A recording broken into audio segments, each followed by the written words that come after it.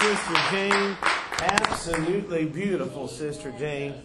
Wednesday night. It's not quite 50 verses or whatever it was. And so I thank you for being willing to tarry with me on Wednesday night as we went through those verses. But there is a whole chapter, Genesis 15. Yes, Brother Kevin. I'm just really excited to share this prayer. There was a fire. Remember? Yes, with Mark and Betsy. You guys prayed on Wednesday. And he said a thunderstorm came over just out of the blue. Praise the Lord. Thank you, Lord. Stopped it from taking his house out. Thank you, Lord.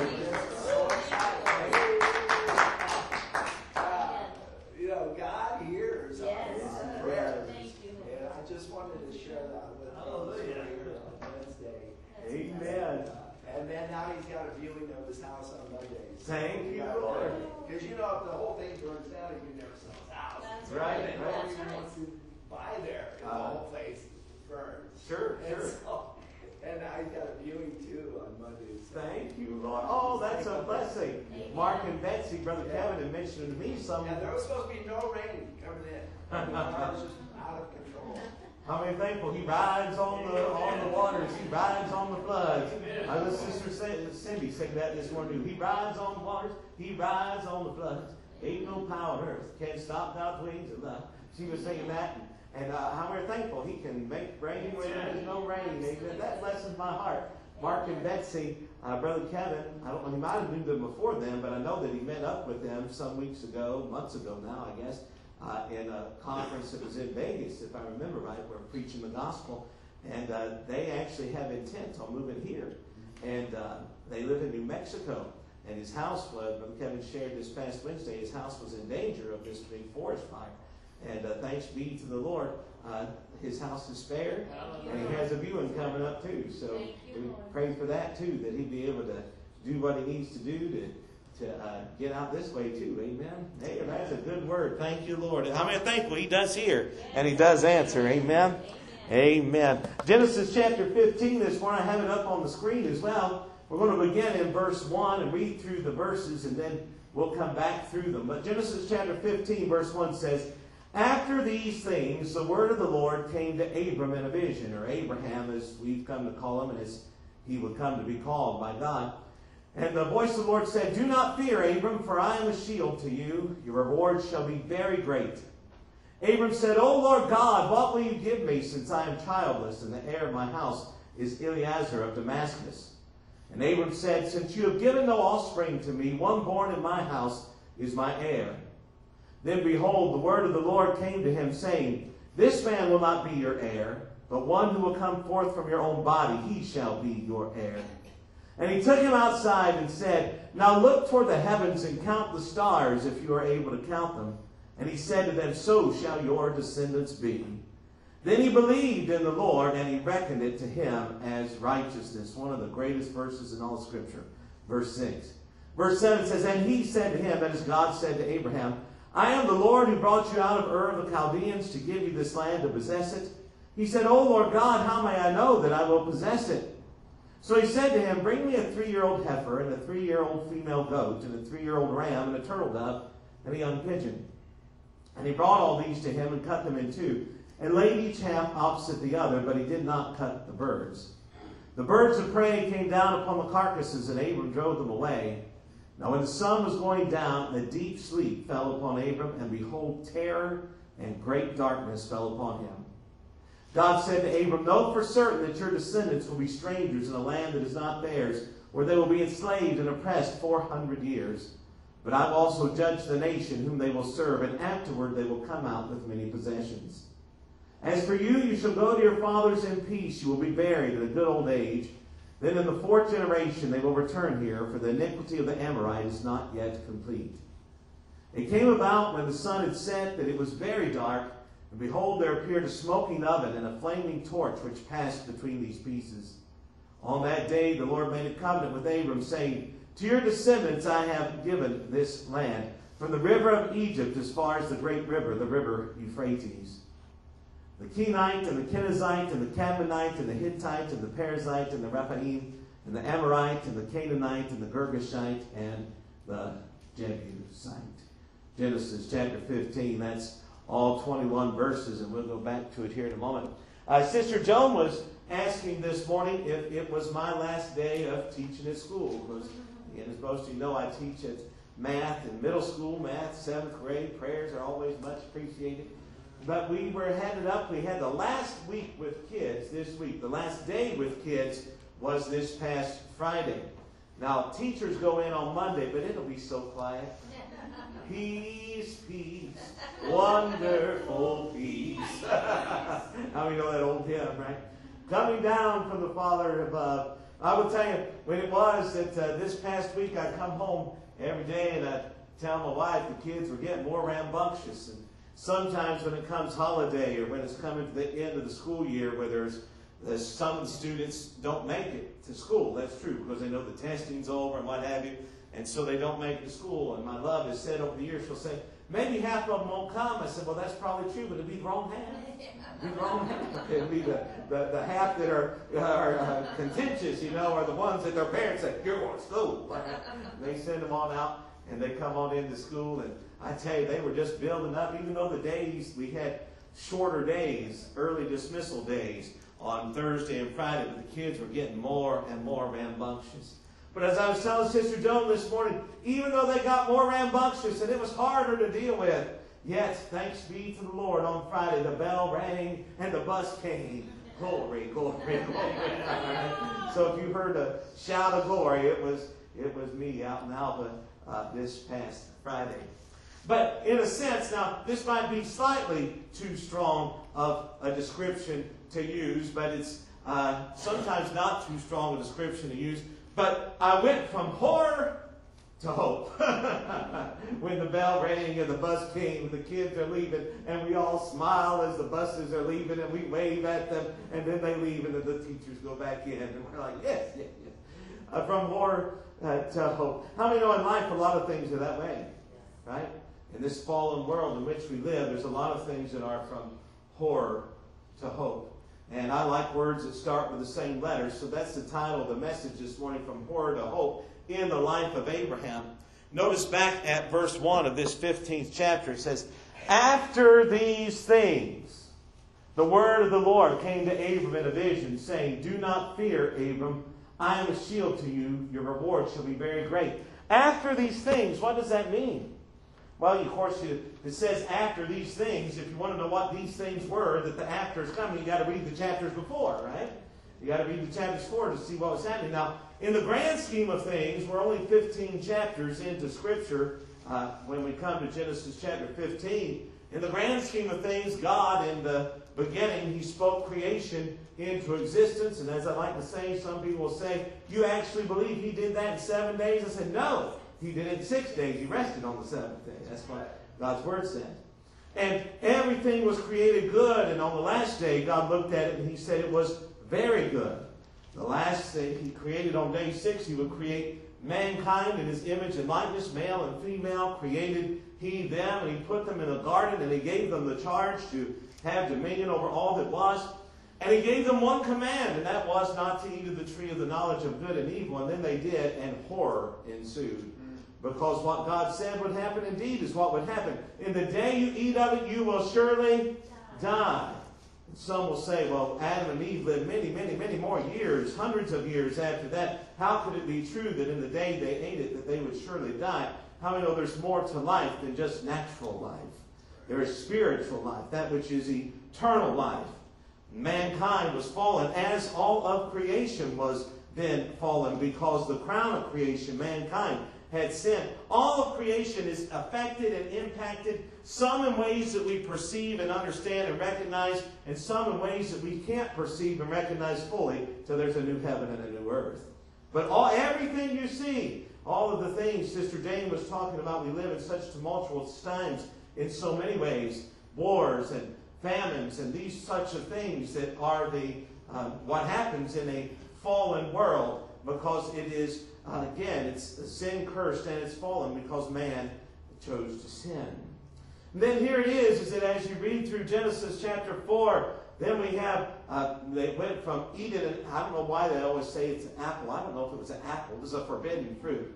My mama, my grandma, she used to have all kinds of sayings, and she would always say, how do you like them? Anybody ever heard that? How do you like them apples? I don't know why it was always an apple, but it was always an apple. But at any rate, it went from eating the forbidden fruit to then murder ensuing between brothers. Cain kills Abel. Horror indeed. But then there would be hope. Even after Adam and Eve sinned in the Garden of Eden, one of the first things that God did was when he brought the curse to Satan, he said, there's going to come one from the seed of woman, that though you bruise his heel, he will crush your head. From horror to hope. How many are thankful for that? When you go, Cain kills Abel, it looks like the line is dead. But God raises up one in the place of Abel in order for the Messiah to come through. You go to Genesis chapter 6, and the earth is filled with wickedness and violence. The heart of man is evil and wicked. He only dwells on evil things continually, to such a degree that God wipes out the face of the earth with a flood. But Noah and his family were spared because they were in the ark. A symbol, of course, of Christ Jesus. How many are thankful if you're in the ark of Christ Jesus? From horror to hope. There still would be a Messiah. Then we come to the Tower of Babel. And here it is that man disobeyed God again, and they raise up this tower. Instead of spreading across the face of the earth, God squashes the tower. But then in Genesis chapter 12, hope, you see it again with the calling of Abraham in Genesis chapter 12. So Genesis chapter 12, Abraham comes on the scene. God says to Abraham, him and his wife were up in years at that time, already past what normally would be childbearing years.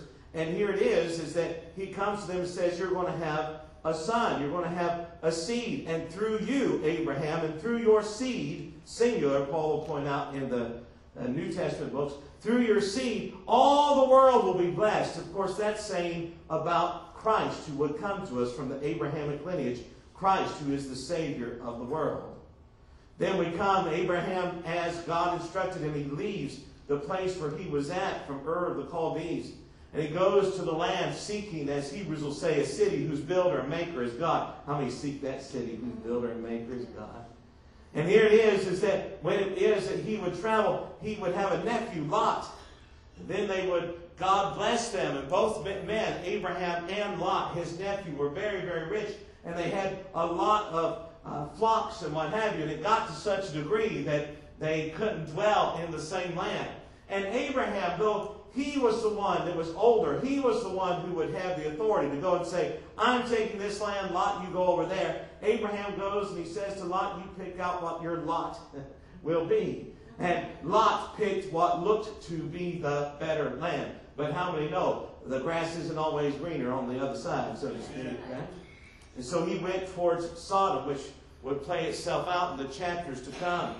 But God would bless Abraham. And Abraham knew if his lot was with Lot, it'd be a better lot than the lot that Lot picked. That was a lot of lots. All right? But Don't ask me to say it again. I don't know that I said it right the first time. But at any rate, Abraham, he's following God. Genesis chapter 14, his nephew Lot gets in trouble. There's some foreign kings that come. And I won't go into all the story, but they had a battle amongst kings. And Sodom, the area by which Lot would live, was taken captive. All their stuff and all of their people were taken. What does Abraham do? Abraham musters together his men, and in the power of God, he goes and defeats these kings that had taken Lot captive. He meets up with Melchizedek, but he gets a great victory. But after that great victory that God gave Abraham over these foreign kings comes this. After these things, Abraham is fearful. And the word of the Lord comes to him. Let's say that word, the word of the Lord coming to someone. That phrase is used 100 times in the Old Testament. Here's the first time. The word of the Lord comes to Abraham.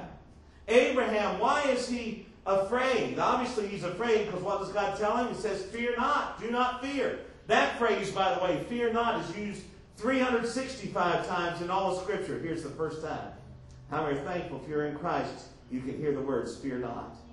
Abraham is terrified. He is in horror. Why? You say, it doesn't make any sense. He just won a great victory. How could it be that he is horror, that he's afraid? Here's why. Because he knew those kings would want revenge, and they might come after him. He knew that what Abraham, if you look through the life of Abraham, he could be afraid. He would be so afraid that at times he would say his wife was his sister in order to get him out of trouble. Abraham was one that had these kind of proclivities, and don't judge him too harshly. How many here have ever been afraid, even since your Christian life, from one thing or another? I think of the great prophet Elijah, who in the book of Kings will tell us this. He has this great victory on Mount Carmel, where the fire comes down and consumes his sacrifice. And he and others kill all the false prophets of Baal or of Baal. And then right after that great victory, the very next chapter, he is terrified. He's afraid because Jezebel is going to be on his case and has vowed to kill him. How many know there are things that cause us to fear in this life, even after great victory? And here Abraham, he's had this great victory, and the word of the Lord comes to him. Can I tell you, we have many things of which we could be afraid, to be sure. And you know what? The answer to those fears are, it isn't to think somehow you have the ability to conquer. It isn't somehow to say, I can work this out in my own mind. Doesn't mean that we're lazy. It doesn't mean we don't think. It doesn't mean we don't work. But do understand this. If you're a child of God, aren't you thankful that you need not, as Jesus said in Matthew 10:28, you need not fear man who could just kill the body, if you fear God who could kill both body and soul in hell. If you know him, you have reason to have the peace of God that surpasses all understanding, to guard your hearts and minds in Christ Jesus. If it is indeed that we are in Christ, do you know a good way to calm your fears is to read the Word of God and see what it is that He has said. What does God do? He doesn't come down and necessarily say, I'm going to overwhelm Abraham with peace. I'm going to come with my word to Abraham. God would send His word. Well, how many are thankful that God sends His word to us? And if you're in Christ, you have the Holy Spirit inside of you that illuminates the word to you and that makes that word come alive, so to speak, because the word is alive. Quick, that is, it's alive and sharper than any two-edged sword. How many are thankful for the word of God that comes when we are afraid? Amen. The best thing that could come to the horrors that we experience in this life, the terror, is for us to know the word of God. And it brings hope. Now, not just hope like the world. You know, when the world talks about hope, and it's good to take a moment to define this. I use from horror to hope because they start with the same letter. And hope is a biblical word, to be sure. But hope in Scripture is always different than the hope of this world. The hope of this world is, maybe so. I hope so. Could it be? Perhaps. No, hope in Scripture is this. You don't know how, and you don't know when, but it's not a question of if, because God's the one who has spoken. It's a certainty about what God has said. And here it is. God comes to Abraham in a vision. And the hope He gives him, He says, do not fear, Abram. I am a shield to you. I will tell you, look throughout the Psalms especially, the kings of the nations in the past were looked upon as the shields of the people. David would talk about God, even though David was king. In the Psalms, he would write about God being a shield to him. Psalm 3. You might not know the address, but you've probably heard it before. Thou, O Lord, art a shield for me, my glory, and the lifter of my head. How many heard that before? David wrote that, Psalm 3, in the context of Absalom, his son, rising up against him. And actually him being displaced from the throne for a period of time. The great King David betrayed by his own son. And yet King David, who was off of the throne and in a cave at the moment, knew that even in the cave, God is a shield. How we're thankful He is a shield. He's the one who will protect us. And here it is. And some may say, well, are you saying that we never go through trouble in life? Are you saying that there's never any problems? Are you saying that all always works out rosy and that every day is zippity-doo-dah, zippity-day? I'm not saying that at all. But what I am saying is this. God is not a man that He would lie. And if you are in Him, the worst that man could do to you is to have you absent from the body, which means if you're in Christ, you be present with the Lord. And what's so bad about that? How many are thankful this morning? Amen? So you look here, he says, do not fear. The first horror that Abraham has was a fear of men. We can have a fear of men as well. But we need not fear men if we fear God, for He is our shield and tells us to fear not. Look at the next horror, verse 2, that Abraham experiences. The next terror, the next problem that's addressed is this. Abram said, O Lord God, what will you give me, since I am childless? And the heir of my house is Eliezer of Damascus. And Abram said, since you have given no offspring to me, one born in my house is my heir.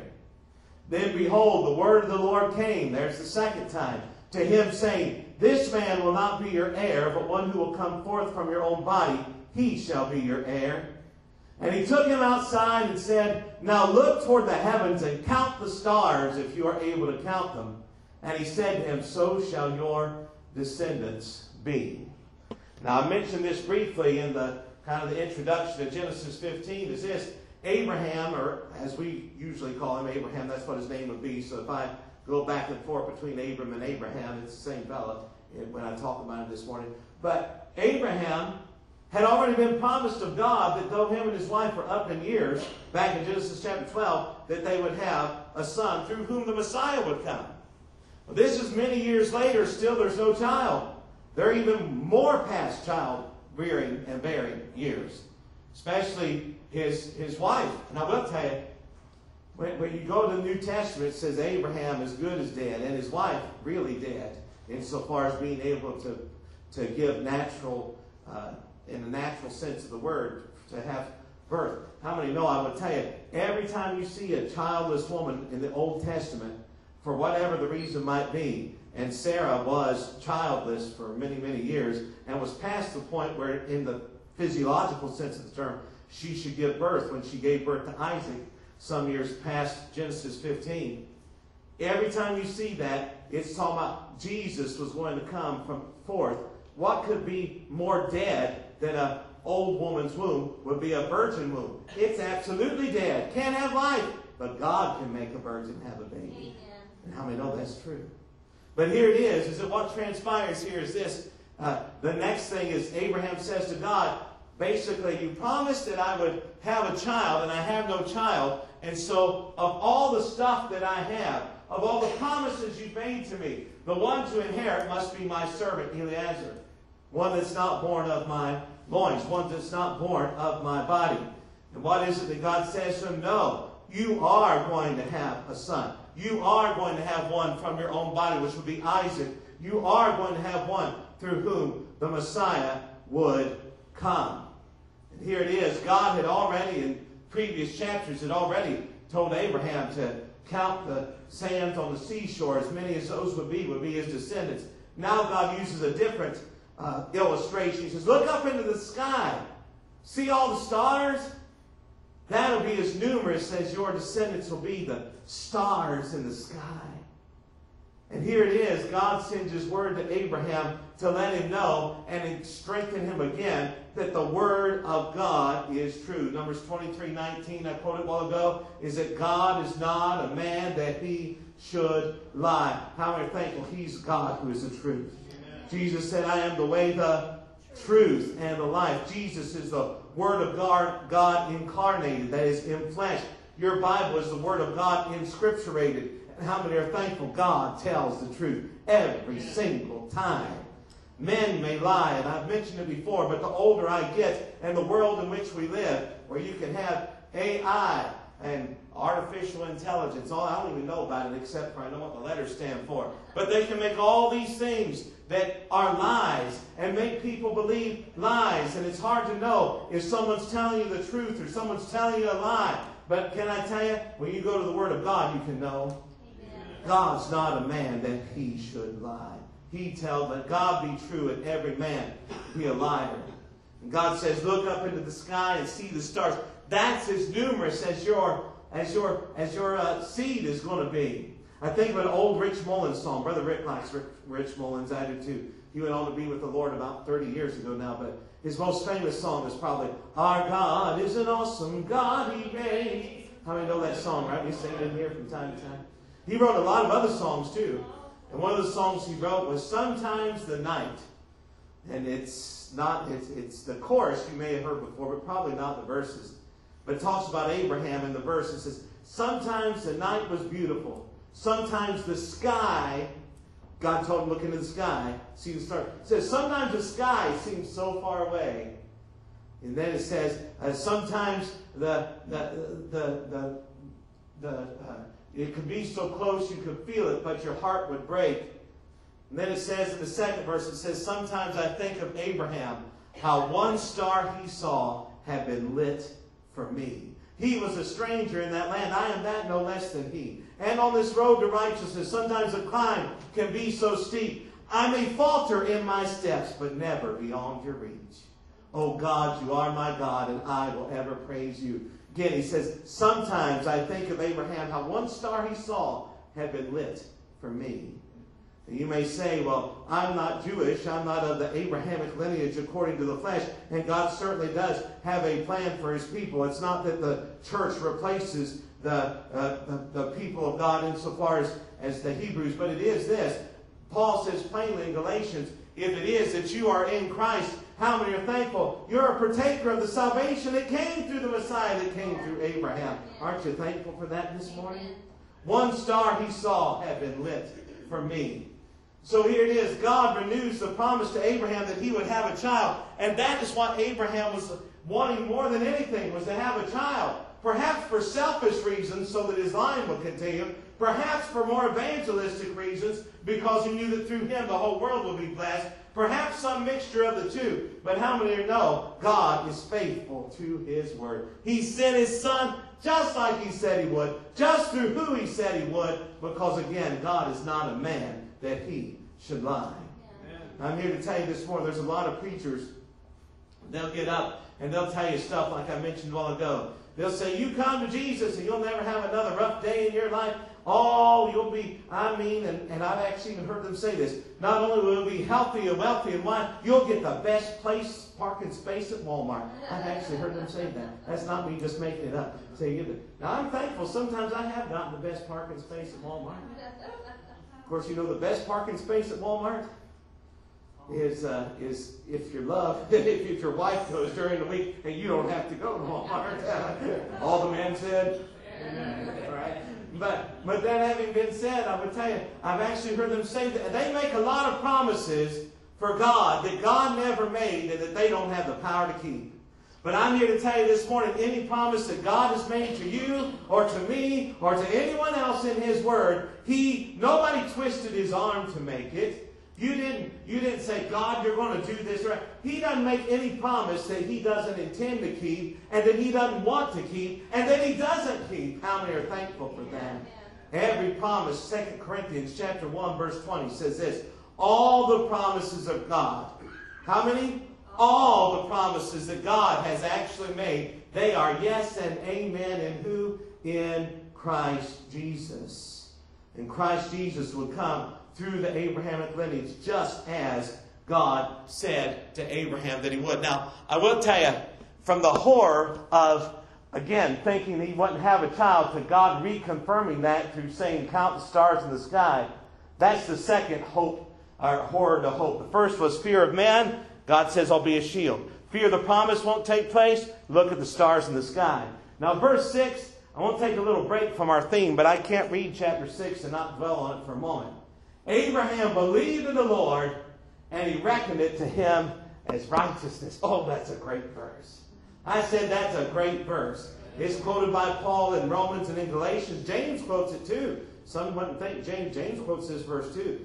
Chapter 2, verse 23, if memory serves. That it's this. Abraham believed God. It was accounted to him as righteousness. Paul will make the argument in the New Testament, because some would say, nope, salvation comes through the law. And Paul say, nope, the law came some 400 plus years after the time of Abraham. And Abraham, it was said, he was righteous. He had salvation. How could it be through the law if that came 400 and some years later? Some say, well, no. It comes through circumcision. Paul was saying, well, of course, they didn't have the chapter divisions back then. But Genesis 15 is where it said it was counted to Abraham as righteousness. Genesis chapter 17 is circumcision. Paul was saying, how can he be saved by circumcision? If that's 17 and 15 is where it's because of this. It's not by works of the law. It's not by circumcision. It's not by your works. It's not by your natural heredity, so to speak. It is by grace alone, through faith alone, in Christ alone. Yes. Believe God, and it was counted to him as righteousness. How many are thankful for that? And look here next. And I will tell you too, I don't think that it's by accident. Of course, nothing in God's Word is by accident, right? I don't have all the ins and outs of it figured out yet, and I won't this side of glory. But the longer I study God's Word, the more ins and outs of it you know, and how many are thankful for that. But I don't think it's by accident either. It says Abraham believed God and counted him as righteousness. And what is the context? Abraham believing he's going to have a son. And through that son is going to come the seed that is the Messiah. How many are thankful for that? Amen. It deals with Jesus, the Messiah. Let me get my clicker here. If I don't get my clicker, we'll be stuck on verse 6 all day. That wouldn't be a bad thing, by the way. Look at verse 7. The next horror, the next terror. God says that to Abraham, I am the Lord who brought you out of Ur of the Chaldees to give you this land to possess it. Abraham says, oh Lord God, how am I know that I will possess it? So the next horror is this, is that Abraham had been promised land, and he hadn't yet possessed it. He says, how's this going to happen? How am I going to possess it? God says to him, bring me a 3-year-old heifer and a 3-year-old female goat, and a 3-year-old ram and a turtle dove and a young pigeon. Then he brought all these to him and cut them in two and laid each half opposite the other, but he did not cut the birds. The birds of prey came down upon the carcasses, and Abram drove them away. Now I want to stop here for just a moment. Here, the first was fear of man. God said, I am your shield. The second was fear, hey, this promise of a child and of seed and even of the Messiah, how's that going to come to place? And God says, count the stars in the sky. Third is, God says, this land is yours. He said, well, how am I going to know that I'm going to possess the land? And that could be, again, another promise you want. How is it going to, could cause you anxiety or fear? And what does God do? He says, go out and get these animals. Now, Abraham would have known, as no doubt some in here are well versed in as well, he would have known that when God told him to do that, that was the way one of the ways that they would cut a covenant, a relationship. We tend to think of it as a deal, and not that that's totally bad, but it's not a deal apart from relationship, to be sure. Okay, and so that's the way that people that were high up people would make, kings would make covenant with one another. And so, in a sense, this at first, I believe, because there's no mention of terror up until the next verse, which we haven't read just yet, that Abraham thinks, how am I going to have this land? Oh, God's saying he's going to cut a covenant with me. And oh, what a joy to be in covenant with God. How many can say amen to that? What a joy to be in covenant with God. Right? You can be in covenant with another individual, and that might be wonderful in whatever that covenant happened to be. But how many know nothing better than being in covenant with God? Amen. That having been said, although there's nothing more joyful nothing more wonderful, nothing greater than to be in covenant with God, there's also nothing more terrifying. You say, what do you mean by that? Well, look at the next verse. When the sun was going down, a deep sleep fell upon Abram. And behold, what came upon him? Terror, horror, fear, and great darkness fell upon him. You say, why would he go from, again, in the way we framed it this morning, from horror, fear, to hope, that is, to a certainty of knowing that God will be faithful to His promise. How could he go from, vacillate, so to speak, or not necessarily he was vacillating in faith, but that his emotions or whatever might vacillate, or however one would want to describe it. How could it be that such things could happen? He's kind of probably good that God's going to cut a covenant, but then it sinks in. You can cut a covenant with another person and try to be as faithful as you can. They might not even know if you've broken that, depending on what the terms were of the covenant. They might not even find out, because how many know? People may know a lot, but they don't know everything. Anyone here ever gotten away with something? You ain't getting away with it right now. I know everyone in here has gotten away with something, or you think you have. At least not with God, but with man, right? Now, the kids at school, they're always trying to get away with something. And they think teachers don't know. And as I mentioned, sometimes teachers don't know, but we know a lot more than what we tell. I'm going to tell you, I had a student, if you're not familiar with it, at the discipline instrument they have at school now is no longer a paddle. It's this paper called referral. It's kind of hard to spank them with a piece of paper. But it's this paper called referral. And I was teasing with a student on Friday. They were being bad. And I said, you deserve a referral, but if you can spell it, I won't give it to you. I would tell you, I asked 6 or 8 students that throughout the day. You know how many of them could spell it right? Zero. I went home and asked my son. Every parent likes to bag on their kid a little bit. I went home and asked their son. We homeschool him. I say he's got the best teacher in the family. And I go home and I said, my boy, can you spell referral for me? And he did spell it out. Yes, thank you. But at any rate, the students think they get away with stuff, and no doubt they do. There's some stuff teachers don't know, but we know more than what we call them out on. Otherwise, I'd never get any math in if I didn't call them out for every single thing that I'm aware of. But it could be that you could cut a covenant with somebody, and you or they might violate the terms of that, and it might not be known because people don't know everything. It could be that someone would violate the terms of a covenant between 2 men. Someone might violate it, and when they go to discharge the penalty for breaking the covenant, that the guy that broke the covenant was more powerful, and he could perhaps keep that judgment from coming upon him. It could be that 2 men were in covenant, and when one broke it, the other said, I don't care. It's okay. Can I tell you, none of those things are cutting a covenant with God.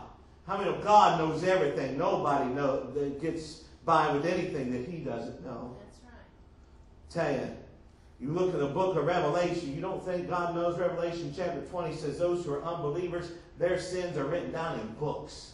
Books, plural. It's going to be a long day in the heavenly courthouse, so to speak. Because it's written down in the books. How many are thankful, though, if you're saved? It's your name that's written down in the book, singular, of life. Amen. That's good news, right? Amen. Because our sins have been washed whiter than snow. But everyone else, the sins, things they should have done that they didn't do, things they did do that they shouldn't have done, thoughts that they harbored in their mind and in their heart, of which perhaps others may not have known, but God knows it all, and they're there. That's right. Can you imagine? You want to talk about a day of horror. For those who know not Christ, how many know that'd be a day of horror? And there's no one, you can't claim any legal technicality. You can't say, hey, no, I didn't mean, I didn't know. No, that's the highest court in the land, and God knows He's got all the evidence He needs. All the witnesses. How are you thankful? God is the one He knows. Now, I say you're thankful for that if you're in Christ. If you're not in Christ, that should cause you great terror. That's right. And then what happens here is this. There's great terror that comes upon Abraham because he knows. God knows everything. And yes, if he breaks it, if Abraham were to break whatever this covenant is, God would know it. And God cares about His covenant. He cares about His word. He doesn't sweep anything under the rug. How many know God knows? And if God's for you, who can be against you? But if God is against you, who can be for you? That's how we used to say it in the southern Hebrew. If God is against you, who can be for you? All right? I mean, that's true. You will never have enough of an army to defeat God. In fact, some people think God's worried about Psalm 2 says, why do the nations gather together against the Lord and His anointed one? God in heaven, He scoffs at them. What are you thinking? I mean, God is almighty, all powerful. Amen. And here it is that what transpires here is Abraham, though I believe that at first he may have said, oh, God's cutting a covenant. That's the sign that I'm going to have the land, just like the stars in the sky. Here's the sign that's going to be this. But then he starts saying, what does it mean to be in covenant with God? How could I possibly? God would know. How could I? God will surely keep His end. How could I keep whatever my end happens to be? And I tell you, when they had these here, we'll keep reading verse 12. When the sun was going down, a deep sleep fell upon Abram, and behold, terror and great darkness fell upon him.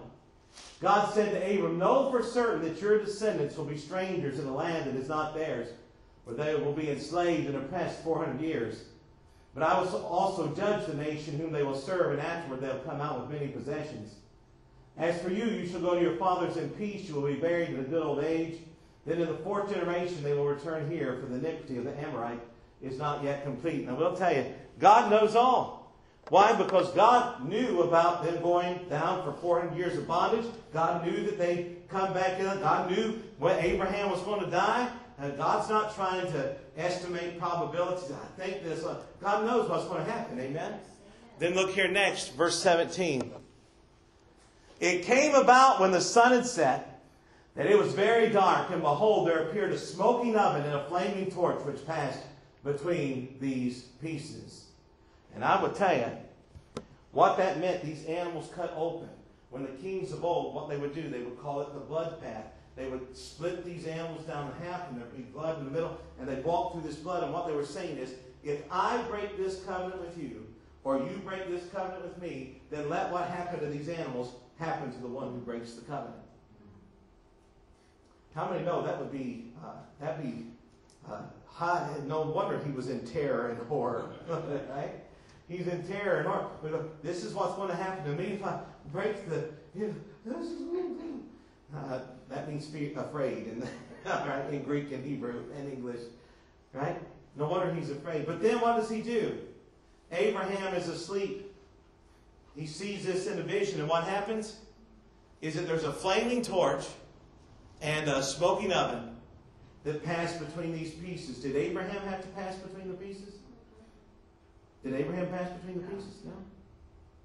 The flaming torch and the smoking oven passed between the pieces. And it goes back to verse 6 of this same chapter. If someone was going to be saved, it wasn't going to be because somehow I kept my end of the deal. It's because when you didn't keep your end of the deal, I tell you, many, and I think rightly so, if you study this verse, Hebrews talks about the everlasting covenant between the Father and the Son. Everlasting covenant. Notice, smoking oven and a flaming torch. I believe that to be representative of the Father and the Son. And if mankind breaks the covenant, and how many know every man, woman, and child has broken the covenant, Yes. all have sinned and fall short of the glory of God. How many know you're part of all? Yes. All have sinned and fall short. And God basically said that if you break the covenant, Abraham, this is what's going to happen, not to you, but to me. And how many know? Some 2,500 years later, what would happen is the Son, because mankind had broken the covenant of God, broken the rules of God, broken the commandments of God, the Son of God would die upon a cross. And indeed, it would be like all of that animal blood that was shed in the Old Testament pointed to the blood of the capital L, Lamb of God, which doesn't have to be, indeed can't be, shed over and over again. But it's so powerful, it was shed once and for all, that our sins might be forgiven. How many are thankful for that? And here it is that that's what transpired. Now, I will tell you, Abraham, Genesis 15:6, believed God, and that's how it is in the New Testament. It's spelled out. We're not saved by our works. We are called to repent of sin and put trust in Christ. faith in Christ, the one who bore our penalty, the one who bore our punishment. As Isaiah 53 will say, He was wounded for our transgression. He was bruised for our iniquities. The chastisement for our peace was upon Him. How many are thankful He bore that upon the cross for you and for me?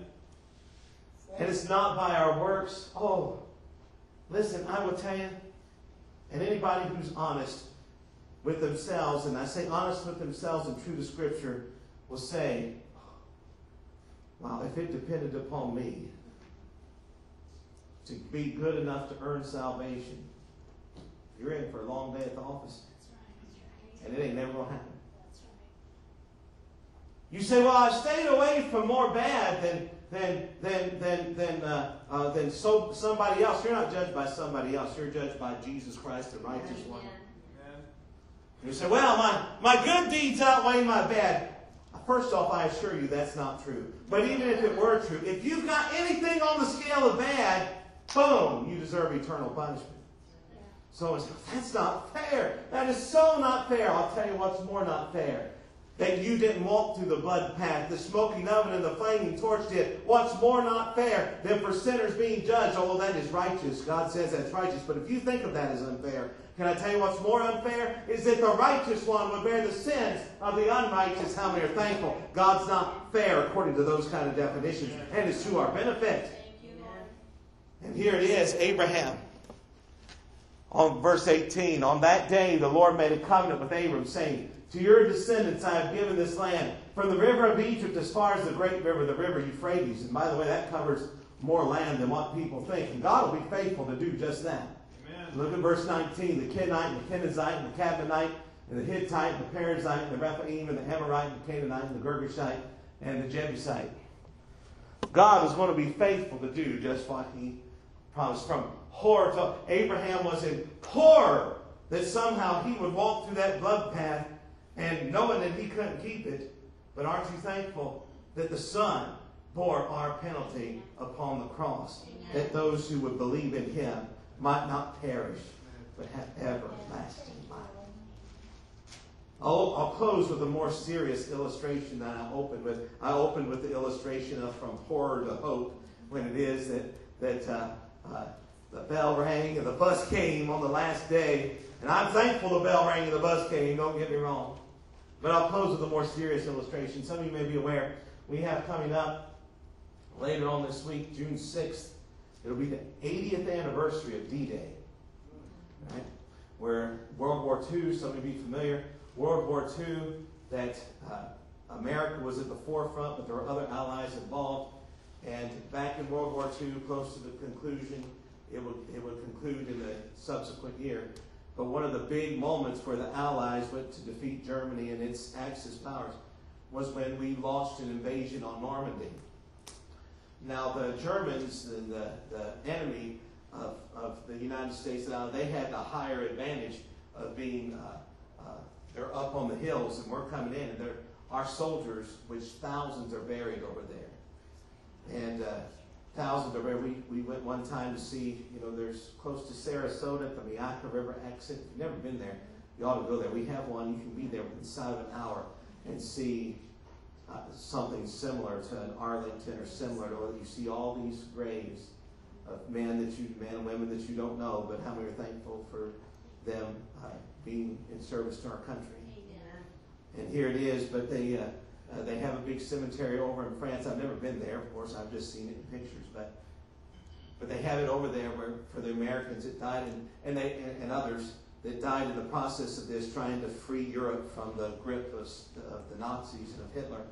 And our soldiers came, and they were basically sitting ducks from these up on high. Sitting ducks. But we came with an overwhelming force. I was listening to a radio person or TV personality in the course of the last week, and they took their family over there to see these sites around Memorial Day. And this dad said that he has a couple teenage sons, and he showed his sons the beaches and told them about what happened there, showed them the graveyard, what happened there. And then he went up to these places that were in the high places, that were in the hills, cliffs, Some would say, of course, in Florida, how many know anything's a mountain to us? But they would come there to the cliffs. And where the Germans had their foundation, their fortresses, so to speak, there. And he showed them where it is that the ceilings, you can still see the ceilings, and he showed pictures of the ceilings of these places they had in the cliffs. And you can tell that it's wood and it is burned. And he said what happened there is our men came there, and many of them were killed because they're basically sitting ducks for a while. But we came with we had more numbers than what they had. And we basically our forces went from a place of horror to hope, in the sense that they're getting killed and slaughtered out of the air, out of the land, and they were seeing those fall by their side as they conquered the beaches of Normandy. But eventually, what happened? The overwhelming numbers that we had, and the skill that they had, and the commitment that they had overcame the enemy army. So they went from horror, people down to hope, were in control. And this fella, he said, and I thought about it from the German perspective too. They didn't know things were coming that day. They thought there was an invasion coming somewhere else, and I won't go on to the history of it. Otherwise, I might be long-winded this morning. I sure won't want to be accused of being long-winded. I'm teasing. Long-winded, I think it's a spiritual gift. Like it's found in 3 Corinthians. I'm teasing. There is no 3 Corinthians. You got a Bible that's got 3 Corinthians. You got the wrong Bible. All right. But at any rate, as this man said, I can think of it from the German perspective too, though, when he saw where they were entrenched, and then they saw the wood that had been burned with flamethrowers. You can still see it there. The wood that had been burned with the flamethrowers. Because what happened was, when our armies went there, when they would make it up the cliff, one of the things they do is take a flamethrower and try to take out the enemy soldiers that were hidden in these places, or were entrenched in these places. And he said, think about it from the German perspective. And now, he had no idea that I was going to preach this message, but there's a good illustration. The Allies went from horror to hope, a certainty. We've taken over. The Germans, the Nazis, the Axis armors, they went from we're in this place to horror. For they were defeated. And some of them experienced the literal fire of the flamethrower. Horrors are terrible. War is a terrible thing. People die on both sides of it. It's certainly a terrible thing. I'm thankful that the Germans didn't win that under Hitler, aren't you? I'm thankful for that. But can I tell you, for those who are the people of God, if you think about your life before you were in Christ, you have reason to be terrified.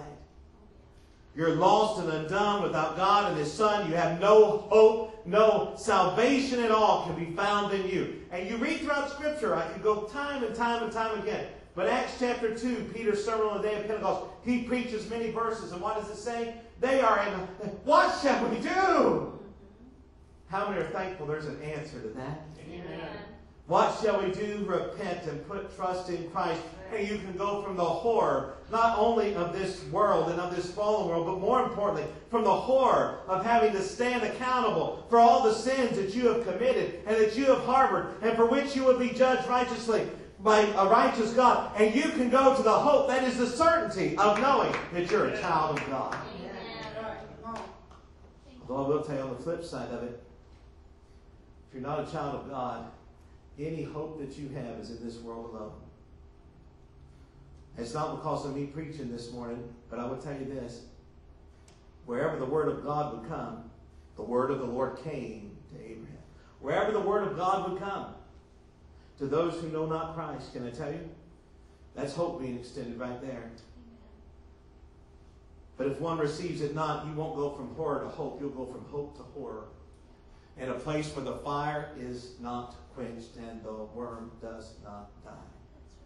You may say, Ben, how could you say such a terrible thing? It's a true thing. Jesus himself said it. Amen. But I tell you, if it is that you're in that condition this morning, or you know what, pray for it, because the very real and present danger. It's pointed at a man wants to die and then the judgment. Those who know not Christ, you go from whatever little hope you could get in this world to ultimate horror. But to be in Christ is to go from horror not a wishful thinking hope, but knowing that Jesus Christ is the only Savior. He's paid for your sins. He died on the cross. He rose from the grave, and He's coming back to receive us unto Himself. How many are thankful for that this morning? Let's stand to our feet this morning. Lord, we come to You today. If there would be any here this morning that know not Christ, I pray their hearts will be convicted of sin, of righteousness, and of judgment, and that they would indeed know the horror and the terror that would befall them if it were they were to stand before a holy God without the advocate of Christ Jesus, who is the only advocate. Lord, if there is anyone that knows not Christ, I pray they be convicted of what their situation is. Terrible situation indeed. Lord, I pray they will be convinced that Christ and Christ alone is the Savior, the one promised back in the book of Genesis, that though so many ways was tried to be thwarted from coming, and yet just as God promised, He would come at the right time. God would send forth His Son, born of a woman, born under the law, that He might redeem those who are under the law, that we might receive the adoption as sons, and not have a spirit of fear and of bondage, but one whereby in Christ we could cry out, Abba, Father. If there's any here this morning that know not Christ, I pray they be convicted of sin and convinced that is put faith and trust in Christ as the only Savior. They will come in something like this. Lord Jesus, forgive me my sin. Thank You for dying on the cross for my sin. You, Jesus, are the only Savior. Make me Your child. And Lord, for those who are in You, for those who are in Christ, whether it be of many years or whether it be of recent times, I pray my brothers and sisters would rejoice in God our Savior this morning, knowing that we have been brought out of horror and into this hope. That's the eternal hope, the only hope, the for sure hope that is the salvation that's found in Christ. Out of the kingdom of darkness into the kingdom of light. Name written in the Lamb's book of life.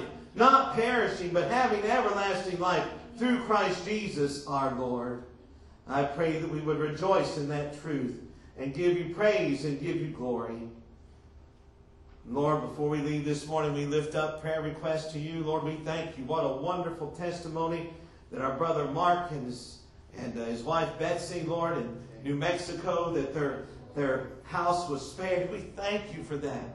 And that they've got an upcoming showing of it. We pray for Your hand in there, that You bring just the right person and just the right way, Lord, and just direct our brothers and sisters' steps as they get moved out toward this direction, Lord, toward this way. We pray Your hand be upon them. Lord, we lift up the jail ministry this afternoon and pray Your hand would be upon Brother Todd and others as they share the message of genuine freedom that's found in Christ alone. Lord, we pray for the upcoming events, not only this week, but I know of next weekend. We pray that Your hand would be extended to evangelistic events and that people would hear Your word, be convicted of sin, and drawn into the Savior. Lord, we lift up to You this morning Brenda and pray for Your hand to be upon her physically and for Your hand to be upon her as well for provision. Lord, we pray this morning, Lord, for Your healing hand on Miss Betty, Lord, with her knee.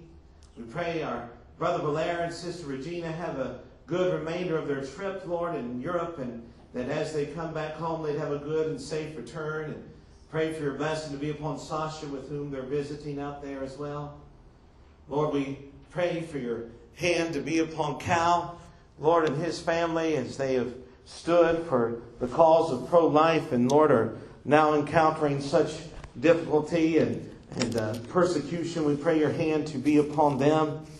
Lord, we pray for Your touch this morning to be upon as well, Lord, Norma, Lord, that Nadia and Sister Joe have had such opportunity with, and we pray that You would just continue to open her eyes to Your word, and that she would follow You and be in the house of God.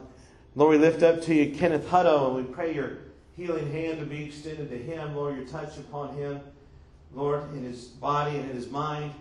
Pray for my dad's appointments that are upcoming. Pray that they will go well, dear God, and that You bless him in them and that there be good reports. Lord, we pray for every need that's represented here this morning. For Sister Kay, who's not feeling well today, we pray Your healing touch upon our precious sister. Lord, we pray for Steve and Steve, these two Steves that have been on our prayer list, and we pray, Lord, you touch them physically and most importantly, draw them unto salvation.